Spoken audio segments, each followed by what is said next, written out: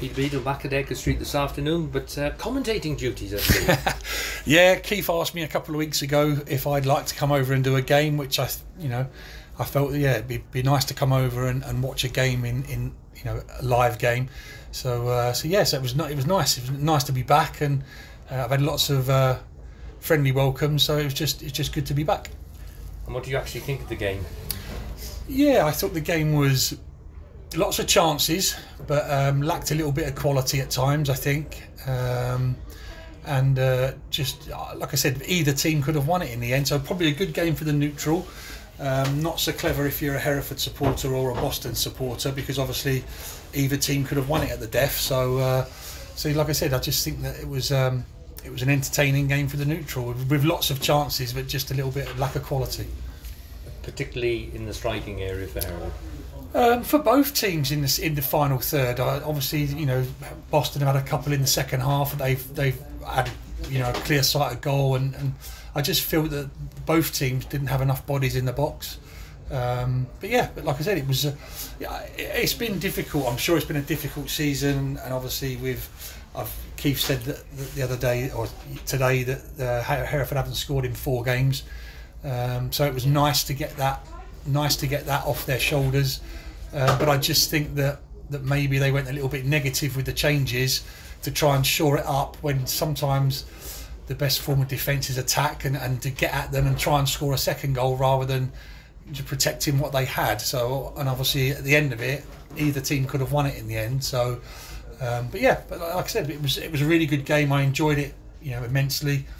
And like I said, either team could have won it in the end. We've had some good news today. We've got a new chairman, Chris Hammonds, who I'm sure you will remember. Yeah, I think he's a fantastic choice to be chairman. He's a people person. He's very open and honest, and I think he'll be a really good choice to move things onwards. Yeah, because the club has fallen apart a little bit. What's bringing it back together, really? Listen, I'm disappointed for the supporters that it hasn't continued to thrive the way it did when we were here. There's no bitterness from me. I'm just disappointed, because obviously the hard work that we did to get to where we were hasn't been followed up, and so it's difficult for me because I'm a supporter as well. So I love this place, and I consider it my second home. So I've spent many years here coaching the youth team and the Hereford United and obviously Hereford FC. So I hopefully for them that it'll start to move forward now, because obviously it has gone. Certainly seems like it's gone stale over the last 2 or 3 seasons, and there doesn't seem to be any further progression from when we left. None whatsoever. No, and like I said, and that's it's a great job when you're a chairman if you've got hindsight, but obviously if you don't have that hindsight, every appointment is a gamble.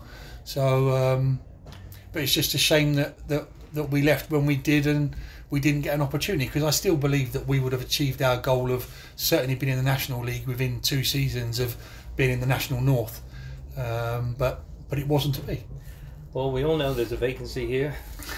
Would you like to come back? I've said it to several people now. I said, look, at the end of the day, do I think I could do the job? Yes, of course I do, because I know what the supporters need and want. They want to see attractive, open football, but most importantly, they want to see winning football. Yes, can I do that? Of course I can, but I just think there's probably a bit too much time passed now. But